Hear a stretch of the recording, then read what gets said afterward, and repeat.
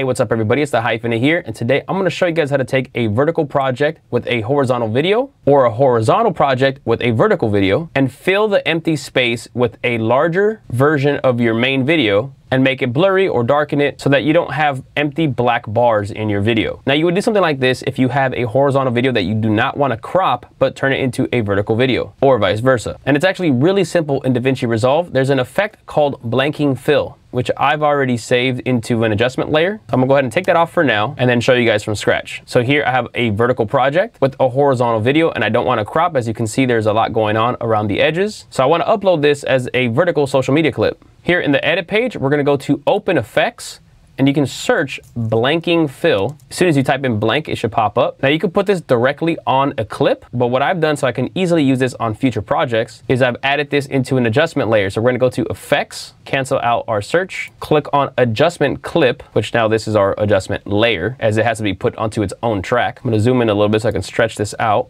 Fill up my video. Now we're gonna go back to Open Effects, search blanking fill, drag and drop that effect onto the adjustment clip. And as you can see, it already did something, but this is not the effect we want. But since I've already done this, I'm just gonna put my adjustment clip that I already have saved that already has my settings, so I can just show you guys the settings very easily. So if you put it on a video clip or an adjustment clip, just make sure that wherever the effect is, it's selected. Right here in your inspector, if you don't see it, just click on Inspector. You'll see the effects now available and you'll have blanking fill right here. You can turn it off if you want, turn it back on. And the settings for a horizontal 16:9 video to fill up a 9:16 vertical project are these here. Zoom 1.0, crop left and crop right to 0, crop top and crop bottom to 0.342. If I change that, you'll see that it actually ends up making these bars around the video. Fill extent, we're gonna choose to zoom on timeline. This will maintain your proportion so that you can see back here, everything looks natural, though it is obviously cropped. If you choose a different method, it's gonna stretch it out, it's gonna look really weird.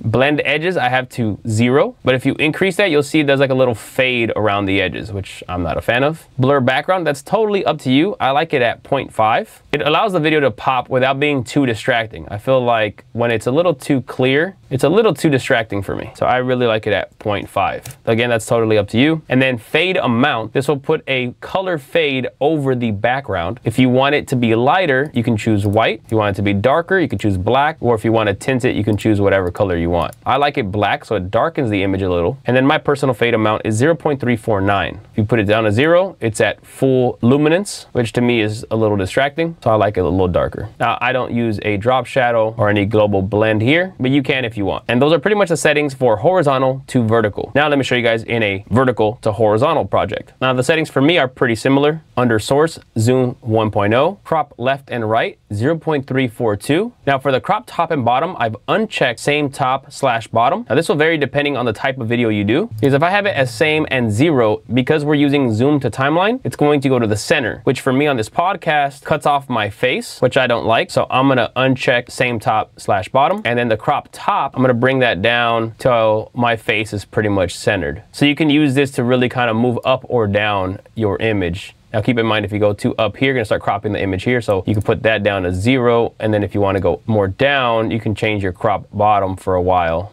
before it starts to get cut off. So you really just find your sweet spot. With a frame like this, where it's mostly face, I would put it like this. Fill extent, like I mentioned, zoom to timeline. And then the fill appearance, again, that's totally up to you, but I pretty much do the same settings as I did on the other version, where I have it a little darker and heavy blur. And now that looks pretty good to me. Now, if you wanna save this as a preset, it's actually really simple. If you put it in the adjustment clip like I did, you can create power bins, which I have a video on this channel that explains power bins, but you could easily make a power bin and then drag and drop this adjustment clip with the effect on into a power bin to save it for later use, which I have under my effects folder. I have a vertical video blur ready to go anytime I want to use it. So there you guys have it. That's how simple it is to fill the empty space with a blurry background from your source video when that video is not in the same proportion as your project. On this channel, we have a lot more DaVinci Resolve tutorials, so go ahead and check out that playlist. Hopefully this video helped you. If it did, please drop a like on this video, drop a comment below if you have any questions, and please make sure to subscribe. I have a lot more videos coming soon. I'll catch you guys in the next one.